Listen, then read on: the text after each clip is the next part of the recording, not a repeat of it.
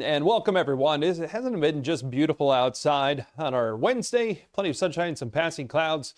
Now as we go into Thursday, it's going to stay warm. In fact, even warmer as our winds increase out of the southwest. It's going to blow in that warmth and then storms arriving late. I think they'll hold off until maybe even after 9-10 p.m.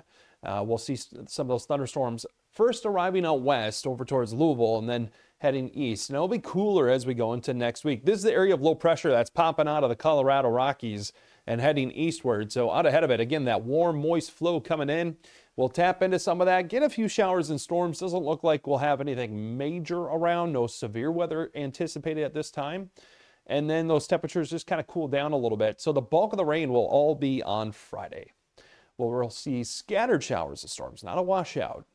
So there are some of them into Friday morning at 7 a.m. And again, some cooler temperatures, and there will be a chance at a few drips here and there, even as we head into next week. So 60, looking at the rainfall potential, about 1/2 to 3/4 of an inch of rain. So good news there for the ahead of the growing season. But if you think spring has sprung, it might just want to wait. I always say don't count your Easter eggs before they hatch, or something like that. We'll be in the middle 70s out here for the afternoon Thursday, again with those winds breezy out of the southwest, continuing Friday, and then they turn abruptly out of the north on Saturday. And that's what's going to drive some of those cooler temperatures in here eventually, and it'll continue to cool down next week. So enjoy this mild trend. We'll be in the mid to upper 60s here with these showers and storms around for the day on Friday. So again, a high 76 here on Thursday. Just knocking it out of the park. Beautiful weather.